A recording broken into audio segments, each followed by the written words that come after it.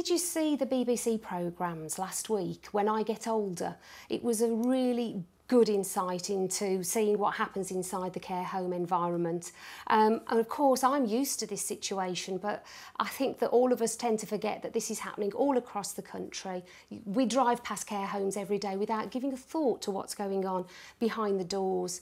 And it was quite emotional to see how the celebrities on the programme were engaging with the older people. And really what struck me was when Leslie Joseph found that there was only £100 to be spent on 50 residents for their activities programme each month.